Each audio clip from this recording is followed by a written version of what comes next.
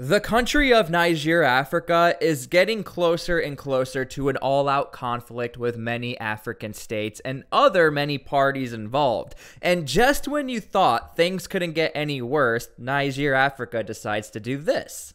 Charge the president of Niger, Africa, Mohamed Bazoum, with treason. And the implications of this, to be charged with treason means capital punishment. And if you don't know what capital punishment means, En tout état de cause, le gouvernement nigérien a réuni à ce jour les éléments nécessaires de preuve pour poursuivre devant les instances nationales et internationales compétentes le président déchu et ses complices locaux et étrangers pour haute trahison et atteinte à la sûreté intérieure et extérieure du Niger. Okay, so this is a little complicated. Let me try to simplify this for you the best way I can.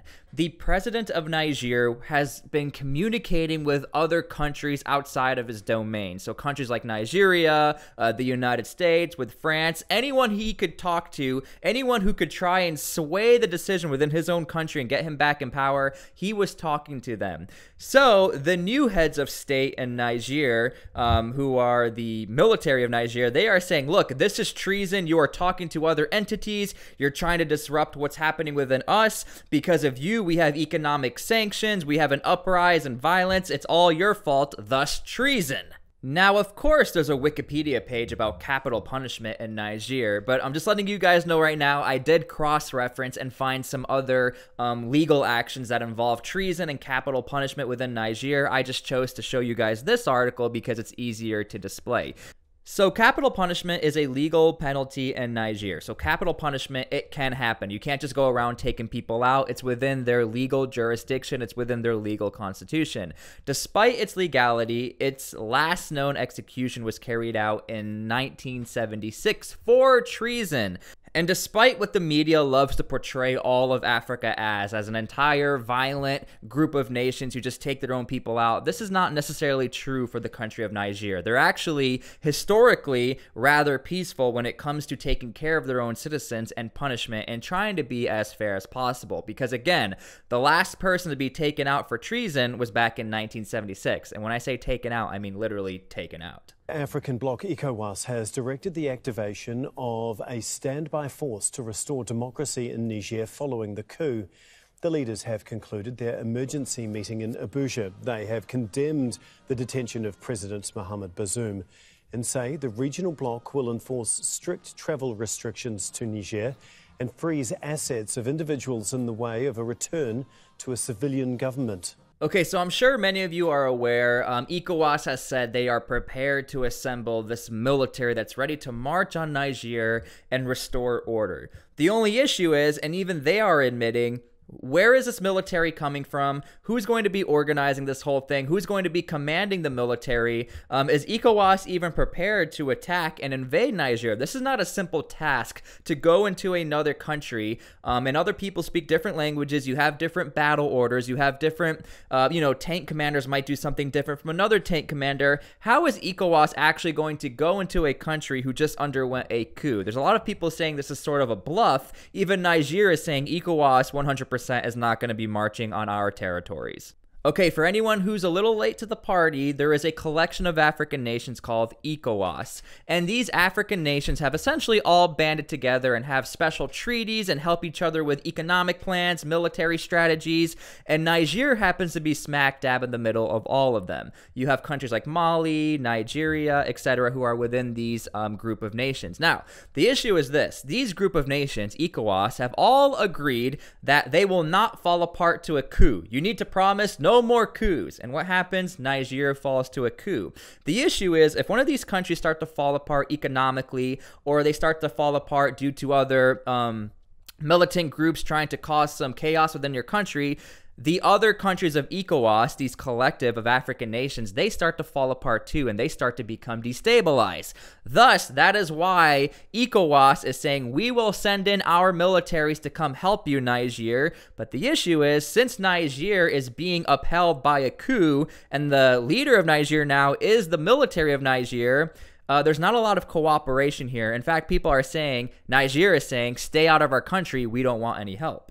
Now, as far as where are all these military troops going to come from who are going to intervene within Niger, the biggest implication is going to be Nigeria, considering they actually have a rather strong, powerful military. They are well equipped, they have good technology, and they meet good standards and practices for a professional military. Now, not the entire ECOWAS force is going to be coming from Nigeria, but since Nigeria is a border nation and they are right there, they are almost sort of taking the charge within their implications of they are ready for conflict. They've been very vocal about saying, look, you guys have been causing us a lot of issues already. Being a border state, you have militant groups coming into our country. We're going to settle the score once and for all. We're going to go into Niger and help restore your president, Mr. Mohammed.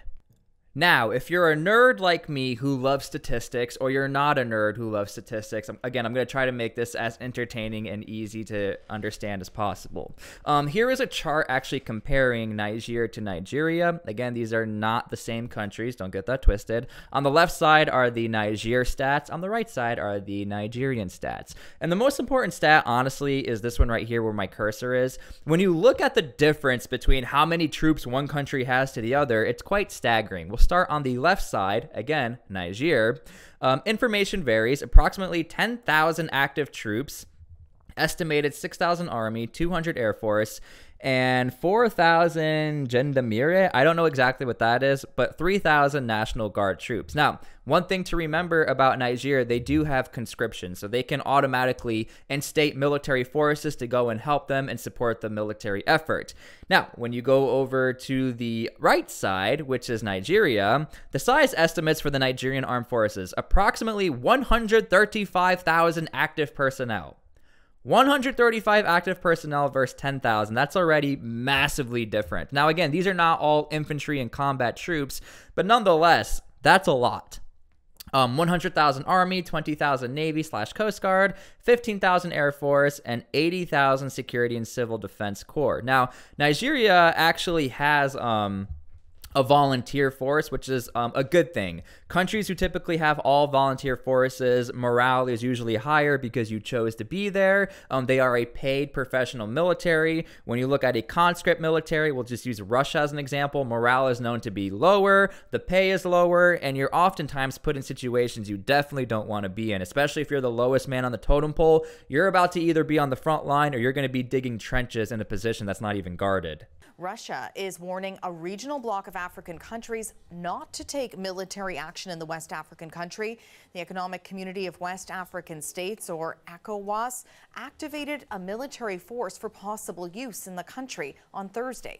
CBC's Dominic Velitis is following this story. He joins us now from London. So, Dominic, tell us more about Russia's warning. Well, although Russia doesn't formally back the coup, it has issued this warning, a warning about these potential plans for a military intervention. That's right. You also have Russia in the mix of things, who all of a sudden really seem to care. Russia has been on this campaign to support African nations. Burkina Faso called Russia a brother to the Africans, like they've gone through the same struggle. We pretty much have the same history. Russia has been paying off the debts of African nations. They've been giving away free food, stuff like that. So for Russia to say we don't want destabilization, it's almost a weird move considering Russia, Wagner Group, who is the mercenary group tied to Russia, essentially destabilized Mali to gain power within Mali, and that is the Russian move, to destabilize a country, go in there, and pretend like we are best friends. Now, here's where things get a little more complicated, because there are elements within Niger who actually do support Russia coming into Niger. Check this clip out. Support for Russia has been growing in West Africa. Tailors in Niger have rushed to make Russian flags as their demand grew since President Mohamed Bazoum was ousted late last month.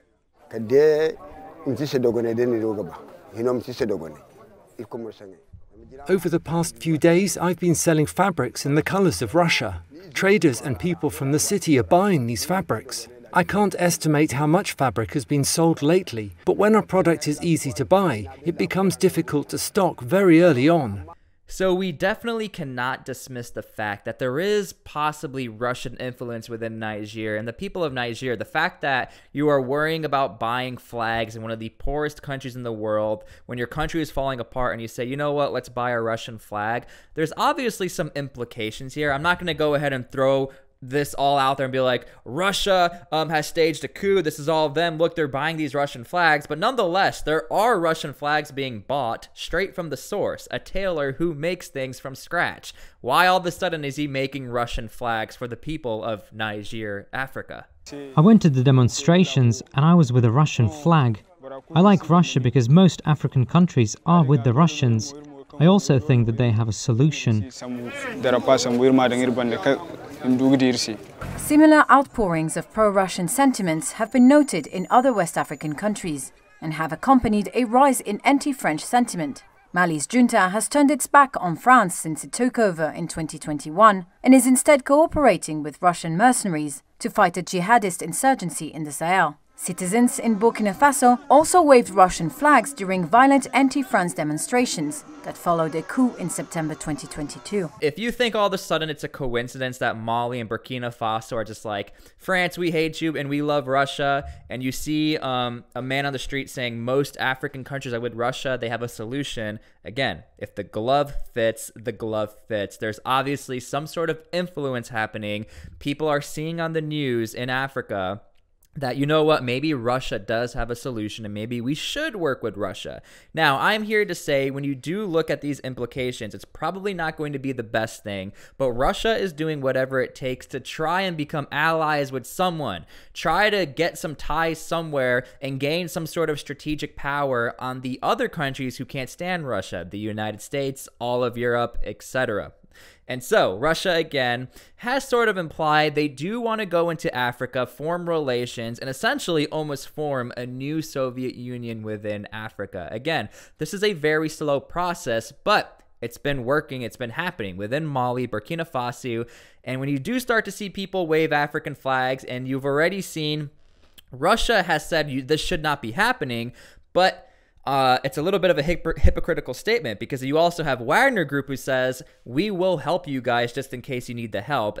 And Mali has said, we will intervene if any other outside entities try coming into your country. And again, as you saw from this report, Mali is backed by Wagner. Wagner is Russia. So as far as this guy right here, Mohamed Bazoum, again, he is being charged with treason. Now, does this automatically mean he's going to have capital punishment and they're going to take his head off? Not necessarily, but it is a massive implication to charge your former leader with treason because now this is being blasted all over Niger media, and the people of Niger, they probably are like, what the heck is going on? I guess, yeah, treason. By definition, he is communicating with outside entities without talking to anybody who's in charge now. That's the way that the new leaders of Niger are seeing this. Hey, you went over our heads and you're talking to other people. Now we have economic sanctions. Our country's falling apart, not because of us, because of you. So we are almost at a standoff where ECOWAS is saying, look, we are ready to send in our military powers, yet we want diplomacy. We want to resolve this peacefully. But then you have the juntas, the head of Niger, who are saying, well, treason. So yeah, we understand the peace. We'll talk to you guys, but we got to deal with our own problems here, which again implies that they are not willing to talk to Mohammed. They say Mohammed has been cooperating with the French. No one can stand the French anymore throughout many regions of Africa, not only Niger. And so we'll see what happens. I don't think they're going to take him out because if they take him out with capital punishment, that's going to instigate the massive instability. It's going to decredit Niger, and it's going to create this power vacuum of let's see who can take over Niger, whether it's Russia, etc. I do think if this happens, the United States immediately needs to pull out of the country. So we're talking millions upon millions of dollars that have been invested within Niger. They're going to pull everything out. They're going to pull all assets out, and that'll be another country that has fallen while the United States is there, unfortunately. Because again, we have a vacuum of counterinsurgency that is just falling apart. You have these militant groups who are trying to take over and trying to cause chaos among actual professional militaries who are forming coups, and so on. So anyway, let me know what you guys think down below. Leave your comments and opinions. I love to read all of them and respond to some of them. But yeah, I don't think this is great. I am hoping for peace, but I do not think Niger is going to reinstate this president. It looks like they do not care about all of this humanitarian aid. They just want new leadership and potentially maybe even form a leadership with Russia.